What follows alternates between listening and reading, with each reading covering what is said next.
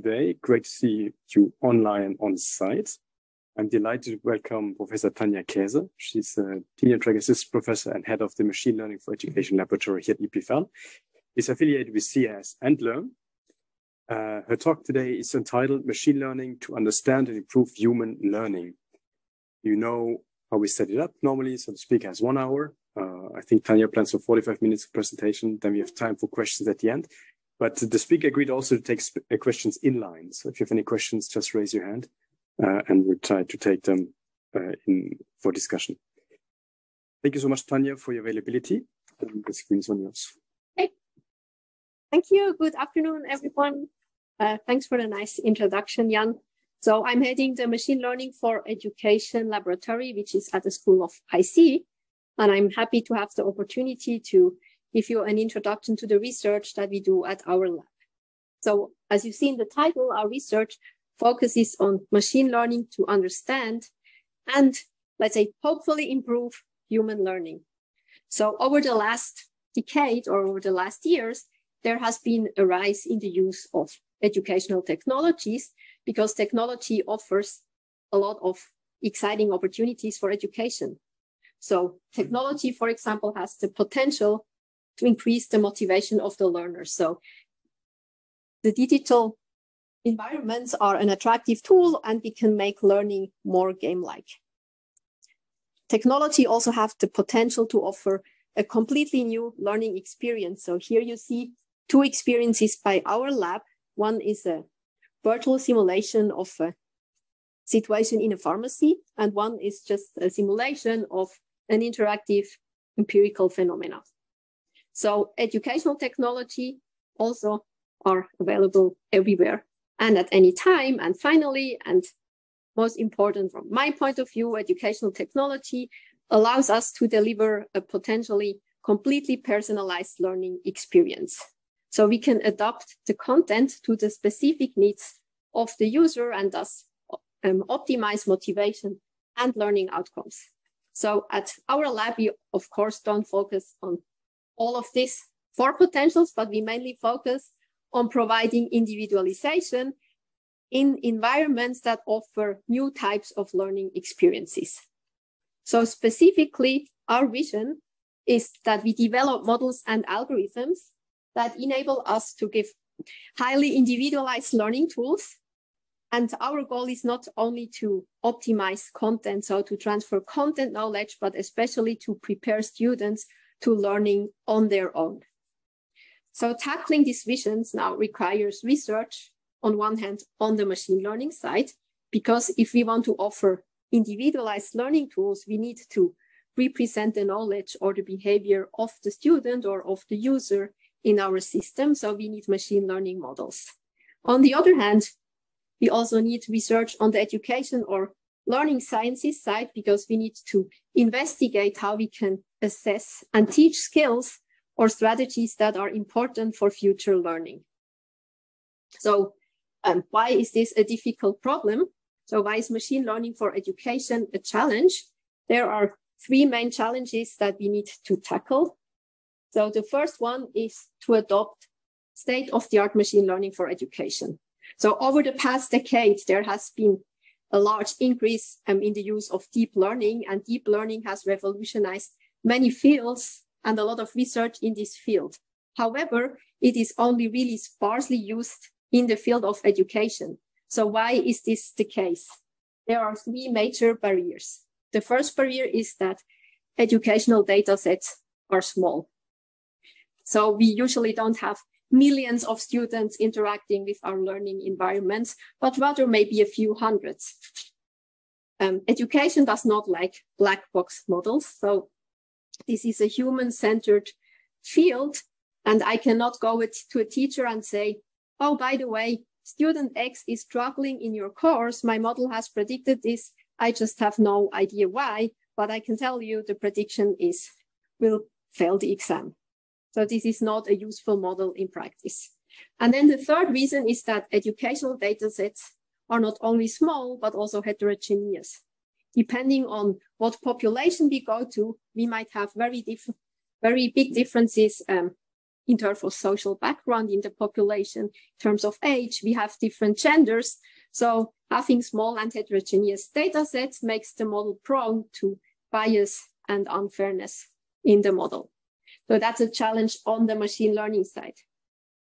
On the education side, the challenge lies in us understanding how humans learn. So if we want to observe more complex learning processes, so not content knowledge like right, wrong answers, but how people explore an environment or how they solve a complex problem, suddenly our solution space gets quite big. And then also the catalog of possible learning strategies that we have now from learning science side or from theory is pretty small. So basically what that means is that we don't even know how an optimal trajectory in such an environment looks like. Yet we want to model it. Then the final challenge is a bit derived from the first two challenges. It's generalizing across context. So we have this high heterogeneity. So what has been done in the past is that machine learning models usually are specific to a certain course. So I develop a model that works for my course. You develop a model that works for your course and your population. So there's absolutely no transfer. And tackling this, as you will see later, is not so easy. So basically now having these three challenges in mind, how our research at the lab is built up is right across these three challenges. So we have the machine learning side, that's now in gray, where we want to develop models for education that can generalize, that we can explain, so they should be interpretable and that are fair. But then, of course, we also have the other side, which I call now very sloppy, the learning science side, where we have applications. So we want to teach strategies that are useful for learning. With the increasing digitization, higher order skills are very important. So how do you solve a complex problem? How do you find a pattern in a model? How do you self-regulate your learning? So that's the learning science side. And then we have a little third ingredient, or it's not a little ingredient, it's actually a big ingredient for us, because to do our research, we need data. And this data usually comes from some digital learning environment. So we are using different types of environments, simulation of interactive phenomenon, then our own environment, which is the virtual pharmacy, online learning journals here of chef apprentices, hence the spaghetti, or other documentation systems. And what I will now do in the remainder of this talk is basically present one project from the gray area, one that is more in the blue area, and one that is more in the red area. So we will basically move from the gray area, from machine learning, where we first talk about how we can develop models for traditional online courses, which are also taught at EPFL, and how we can especially develop models that we can transfer between different courses. We will then move more to the blue part, and I will go over to describe how we can now predict success in a very different environment where students really interact with the content, and how we can also transfer these models maybe between different types of simulations. And then finally, I will move over, so you see the point is moving a bit more to the right, and talk about self-regulation in online learning, a topic that after COVID and with the many flipped classroom and online classes is also very relevant for teaching at EPFL. So over the past decade, we had a large increase in the use of massive open online courses. So EPFL has, I think, the largest MOOC platform in Europe. But unfortunately, these courses suffer from high dropout rate and from low success rate. So it would be great if we could provide adaptive interventions to support students to actually learn in these courses. So imagine that you were teaching, this course actually exists, a course on urban city planning for the Global South. And it's a course that is fully online. You have 5,000 students. Your course runs for 12 weeks. And after 6 weeks, you ask yourselves, are there students that are maybe at risk of dropping out of this course and failing the course, that I would need to support? So you have seen your course for 6 weeks or 7 weeks, not the full time, and you would want to support the students in need. And you would want to do that based on the clickstream data that you get. So these students, they access your videos, they access your quizzes, or they don't. They give answers, they stop videos, they restart them, so they interact with the online system, and you have collected all this clickstream data. So what we did now is that based on prior research, we categorized the clickstream data a bit. So we extract features by week. So we have a course of 12 weeks. We have 45 features. So we have 45 times 12 weeks. So for each week, we now extract these features. So engagement is just what it actually is. So how many videos did I watch this week? How much time did I spend on the platform? Then there's more subtle features like, do I work regularly? So do I always work on Mondays? Or do I just work randomly across the week? So do I have a regular working patterns? Am I up to date with the course content? Maybe I'm way behind, which would not be a good sign. And then a lot of control features. Do I usually just fast forward your videos? And where do I fast forward? Where do I do a break? Do I do breaks at all? So now, in a first attempt, we just take these 12 weeks times 45 features. We feed them into a neural network model, so a bidirectional LSTM here, and we predict whether the student passes the course or a student fails. So the issue is now that in our case of the urban city planning, we are only 6 weeks into the course. So of course, we cannot see in the future, and we don't really know whether the students will pass or fail the course. This means that we need to use a model that was trained on another course, because we cannot train our model on this course because we don't have the labels. So I call this the naive way. We just take any course. We know that we had a course on digital signal processing where we have all the data and we have labels, and we just train our model on this course. And then to make a prediction on our course, we just use this model. So not very successful. We reach a balanced accuracy of about 65%. So that is not a very great result.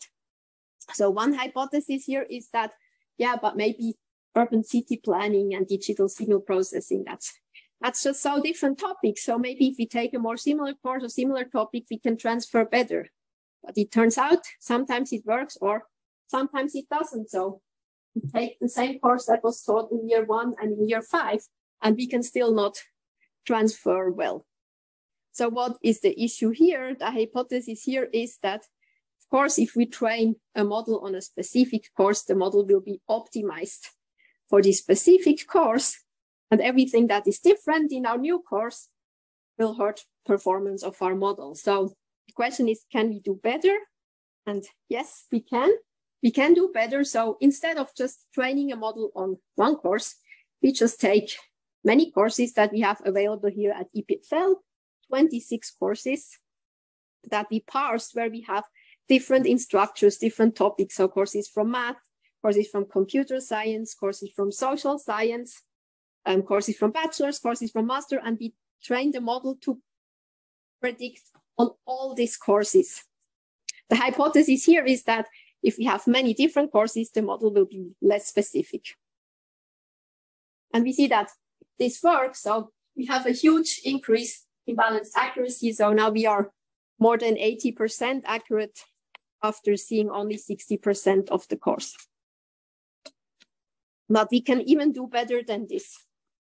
So now we trained on a very large corpus of courses, and then we predicted on a new course.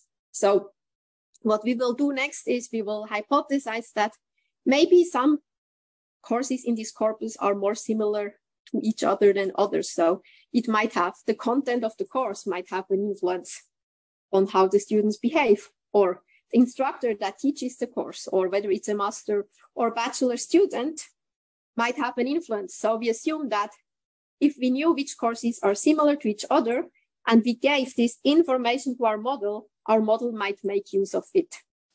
So I will not go in detail on how we do this. That's a small sketch. So what we will do is we will input the behavioral features on one side, and then on the other side, we will input information about the course. What information is this? This is information like an encoding of the title, an encoding of the course description, an encoding on how long the course is, so the duration in weeks, an encoding of what level it is, and so on. And we will take that into the model and train it at the same time. And then we have a further small increase in predicting. So we can do even a bit better, depends a bit which course we have. We can do even a bit better if we take into account which courses are similar to each other. Drink a bit of water. So now, what I will not talk about now is that now, of course, we have gone from interpretable features to using a black box model, which makes our approach not interpretable anymore. And that's part of current research, where we try to use explainability methods from machine learning to explain the predictions of our model. But to summarize what is working here, what I have shown you is that, so the first thing that I have shown you, not so surprisingly, is that naive transfer just from one course to a completely different course doesn't work well, even if I can extract the same features for both courses. However, if I have a huge corpus of courses available, and by the way, we made the trained model available public so people can use it to predict on their own courses, so then that works pretty well. And if I can even provide meta information about my course such that the big model knows to which my course is similar, I can even transfer better. So that was an overview of a small project from the gray area. And now we will leave this world of online courses and do a big context shift to a very different type of environment. And these are interactive simulations. So I'm assuming that interactive simulations are much less known to this audience. So I will quickly explain open-ended learning environments. So what we mean by open-ended learning environments is environments where the student or the learner is not guided. So I don't get a task, then another task that I have to solve, but I get a big problem to solve or a big task to solve, and I can solve it using anything in the environment available to me. So the idea of these interactive simulations, they are used actually for science teaching. So the idea is that instead of the teacher teaching the student the equation and the student just apply them, the student will get the simulation and first explore and try to find some relationships and principles on their own. And the idea behind this is that if you discover something on your own, you will probably remember it more. The issue is that this is hard. This is difficult for many students. So again, we need to support them. Here we have two simulations. As you see, one is a circuit with a capacitor where you can change plate area, separation, voltage, and you could figure out how the equation for stored energy or for capacitance of a capacitor actually works. Then the right one is called Beer's law lab. So there's a law called Beer's law that describes how light is absorbed in a fluid, depending on the concentration and the width of the flask.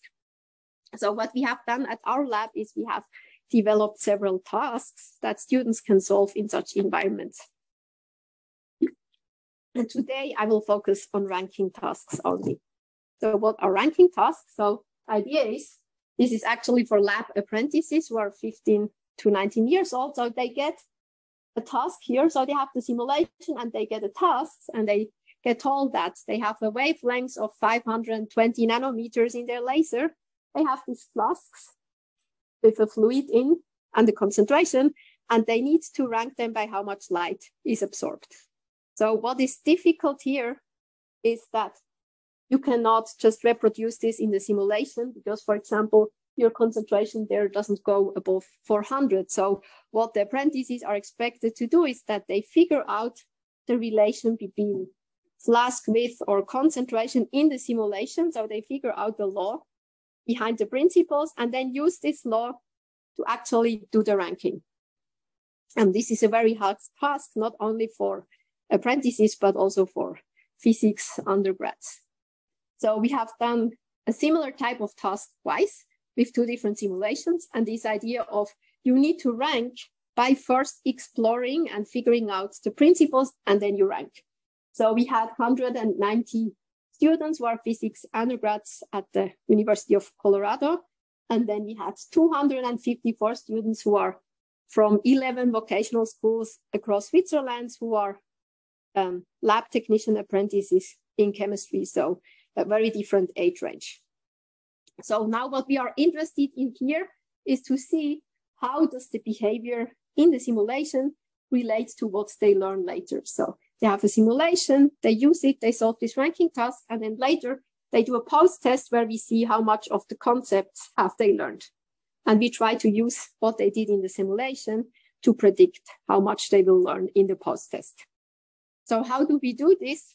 Here, we make the observation of it is not a Markov model. It looks very close, but here I realized that later that state and action might be confusing. But what I mean here is that the state of the simulation. So the simulation is in a certain state. The circuit is closed, and then I change the voltage.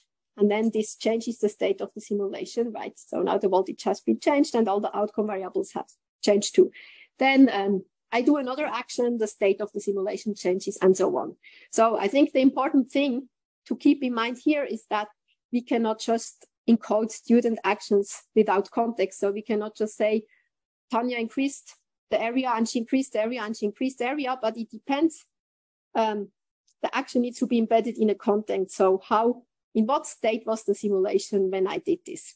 So to make this more concrete, so I might increase the plate separation in this capacitor lab simulation. I did this when my electric circuit was closed. As you know, whether the electric circuit is closed or connected, this will make a big difference on what I observe. And I was displaying the stored energy. So we encode every action like this. So we have for every action that the student does in the simulation, which basically every click, increase, increase, increase, we have a vector of length, state times action. And then as a first simple idea, we just use a random forest to predict whether students learn. And interestingly, we are really good in the electric circuit simulation, but does not really work well for the chemistry lab simulation. So here on the y-axis, you would see the area under the curve. And if this is 0.5, it would be random. So our model is not random, but it works much better for the capacitor lab simulation. Now, of course, it works better for the capacitor lab simulation because what I didn't say here is, but what is the truth is that also we first developed the feature extraction and the model for the capacitor lab simulation. Then we were very happy and said, okay, in the second year, we will now do it for another simulation. And that's what we saw.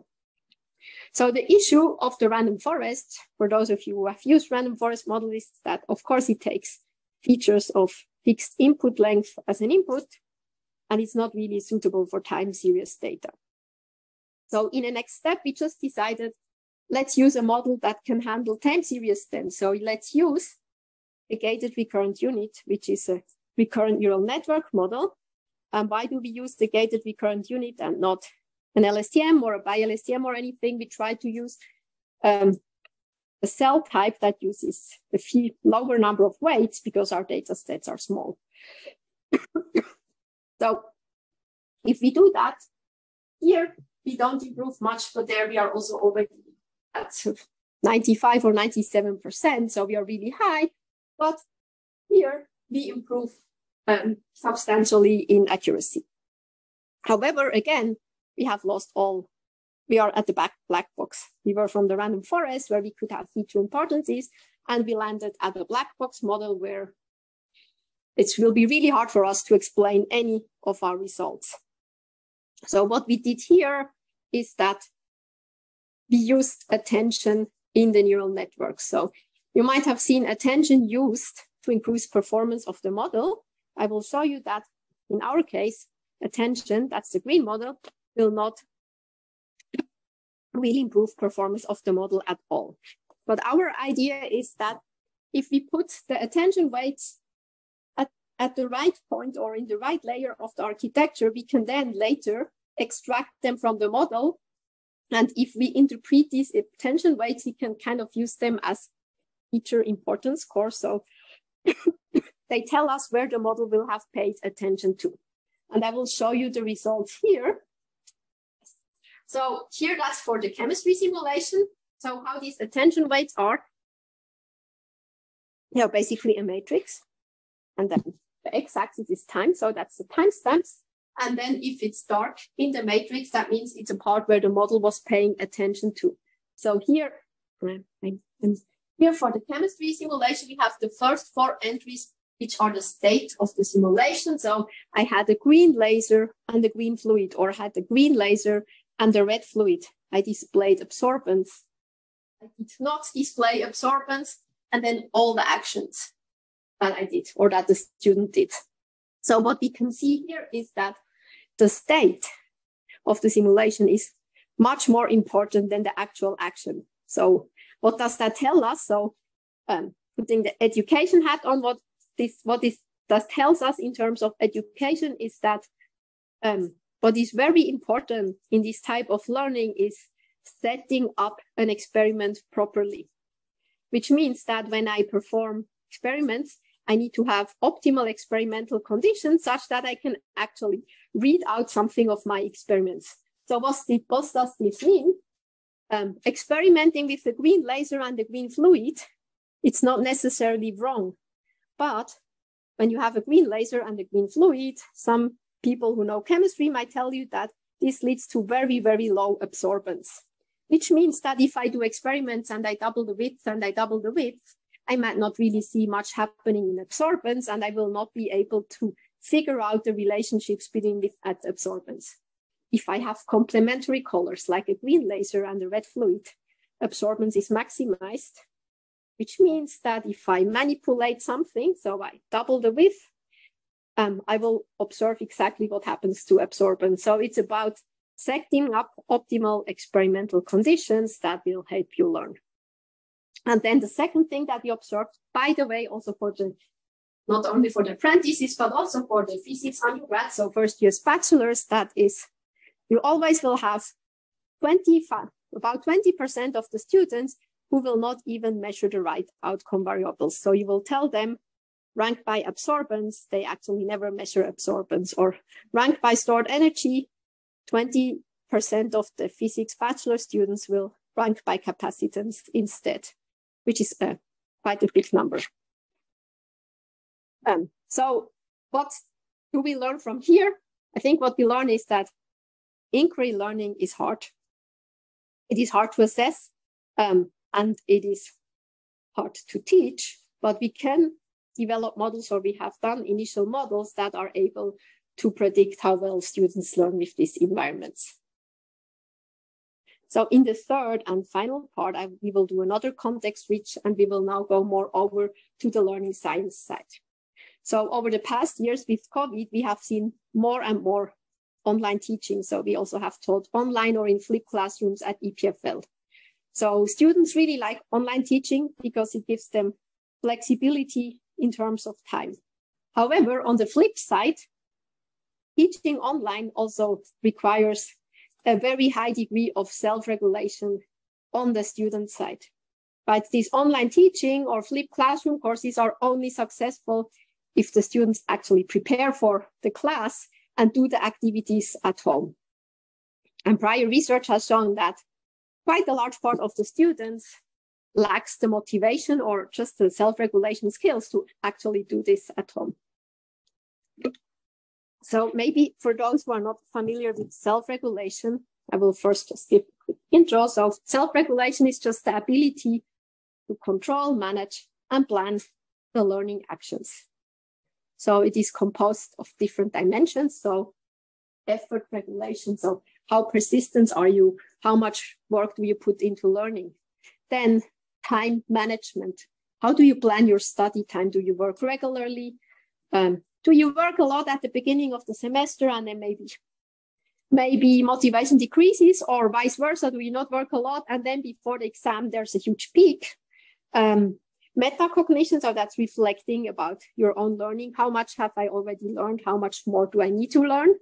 Critical thinking, carefully examining the material, and then seeking help when necessary. So do I realize that I struggle and that I should look for help?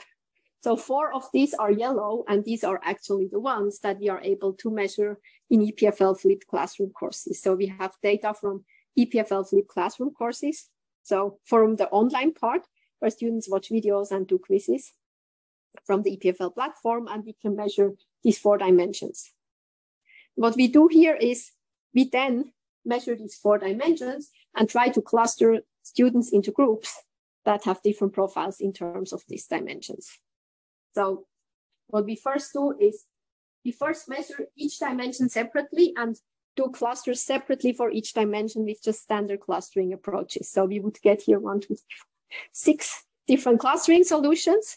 And then in the next step, so we would get different types of efforts, different types of consistency. And then in the next step, we use K-modes, which just uses the mode instead of the means, and integrate everything together into a profile. So profile A could be students that have high effort and work a lot, that work very consistent over the semester, that are very regular, and so on.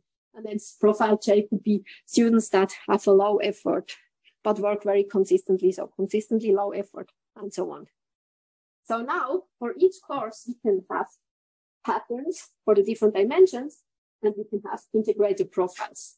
And what I will do next is just show you example patterns of existing EPFL courses. I will not tell you what they are, which course they are, and then show what we found also in terms of profiles. So for example, that's a first year course, and that's consistency. That's how consistent do we work over the semester. You see, it's very interesting because 84% of the people are actually in the green cluster and work consistently, and only 16% have a bit of a peak in the end. However, if we look at a different course, here, I guess even without seeing it, that's before the midterm. So we can see in this course, only 15% of the people do some work online here, while the rest does basically nothing. And then in the week before the midterm, they work a crazy amount, and then they stop working, and then before the final exam, they work. So that's a different course. So we can analyze courses in terms of how the students behave in the course. And what we can then do, if we have done this for every dimension, we can now build profiles. And what is interesting in the profile for this course, the first year course, there we have built profiles. I will not tell you what the profiles are, but I would like to show you the demographics. So on the left-hand side, failure rate, depending on profile, we see the purple profile higher than average failure rate. So the failure rate is so high because it's a first year class, so it's 40%. And profile E, much lower than average failure rate. You now look at the demographics, what we see is we have generally 29% of female students in the course. Very low amount of them is in profile D. Over proportionally high amount is in profile E. So by the way, profile D has a suboptimal self-regulation behavior, and profile E has an optimal self-regulation behavior. So it seems that female students profit more from a flipped classroom setting. And by the way, there has been research at the Center of Learning Sciences that on different courses that confirms that in the courses, if you compare flipped and traditional, the female students profit from the flipped setting more than the male students. For the male students, there was not much to observe, but the female students profit. I thought that just an interesting finding that came out of this research. Another interesting observation that we made is that behavior changes over time. So it's not like you are a systematic person, so you will always work very systematically. So we applied this framework to online learning journals of apprentices, where we can observe the apprentices over 3 years. So we can see for every semester in which group they land in. You don't need to see the detail here, you just need to see that this looks crazy. So we have a profile and we have a flow, and we see that people flow between profiles. So it's not that an apprentice is very systematic and always stays systematic, but that her behavior changes a lot over the 3 years. So this was a short overview of the clustering framework that we mainly have so far come from the learning sciences side, try to build a model based on learning theory and try to use it to analyze the courses and the learning journals that we have, to also give a feedback to the teachers how their systems are used by the students, also as an input for potential improvement. So before concluding, or to conclude, I just want to go back. So we have the gray, the blue, and the red project. And the idea is on the gray side, the machine learning side, to have models that are generalizable, explainable, and fair. And also use these models in environment where we actually don't teach content, but strategies that are important for future learning. So I'd just like to emphasize this once more. With the increasing digitizations, our students really need this type of strategies, and therefore it is important that we teach these strategies to them.